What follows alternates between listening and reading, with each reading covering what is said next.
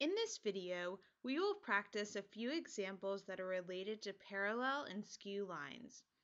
In the first example, it asks, are lines Q and R parallel? So we're trying to figure out if line Q is parallel to line R. Now, from looking at this picture, the first thing that I notice is that there's a 65-degree angle here and here. So what that tells me is line P has to be parallel to line Q because they have angles that match, corresponding angles that match. Because this angle is 65 degrees, this angle has to be 115 degrees because they are a linear pair. Now I notice that this angle of 115 degrees matches with this angle over here of 115 degrees. Because these angles are the same, that means that line Q has to be parallel to line R. These are called alternate exterior angles. So I can say, yes, line Q is parallel to line R. I could also say that line P is parallel to line R or line P is parallel to line Q. Basically, all three of those are parallel. Looking at example B, it says in the cube below, list 3 pairs of parallel planes. So remember, to be parallel, it means that they should never intersect.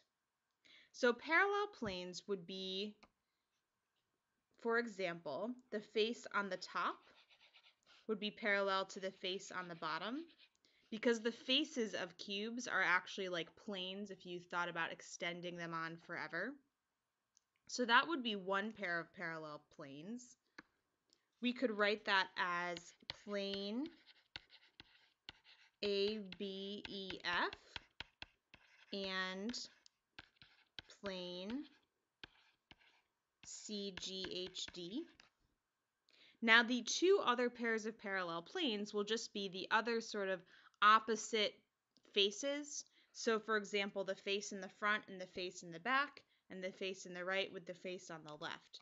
So the face in the front with the face in the back, it's going to get sort of hard to see all of this at once. So you do have to use your visualization skills. But that would be plane AB DC and plane in the back EFHG. And I want you to try thinking on your own, what would the last plane be? It's going to be this face on the right matching with the face on the left. And remember, you just want to name those with the 4 letters and have them match up.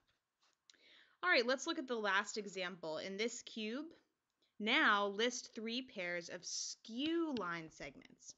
So remember, to be skew, it has to satisfy 2 things. They have to never intersect, and if we're talking about line segments, that means they have to never intersect even if you were to extend them on forever as lines.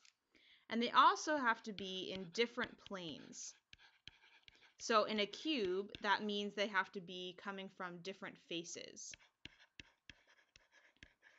So for example, an answer would not be AB and CD. Those segments are parallel segments. They're not skew because they're both in that same front plane ABCD. So this would not be an answer. So let's find one. We could do line segment BD would be skew with line segment EF. That would be one example. So BD and EF would be skew line segments.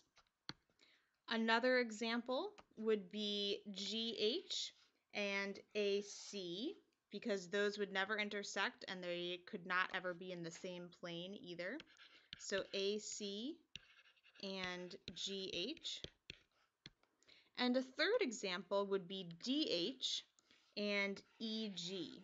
Again, for the same reason, if you were to extend those, they would never intersect, and they're also not in the same plane. So that's what makes them skew line segments.